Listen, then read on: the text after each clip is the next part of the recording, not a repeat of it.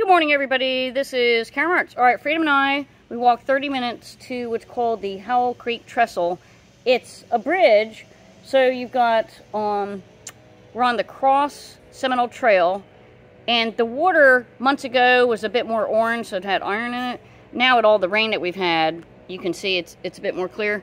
And then we've got the cabbage palm trees, you've got live oaks, all sorts of trees.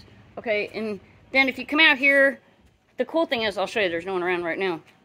You can walk or bike for miles. I mean, this trail goes on for like 23 miles. And I have walked several sections of it. Some with Freedom, some without. Hey, Freedom. And speak of Freedom. Okay, before anybody comes up, here's Freedom. Hello. He's in his brand new cell tie bird pack.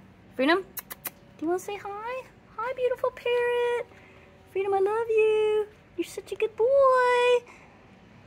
All right, here it is. So if you guys don't ever take your bird out, you can put your pack together.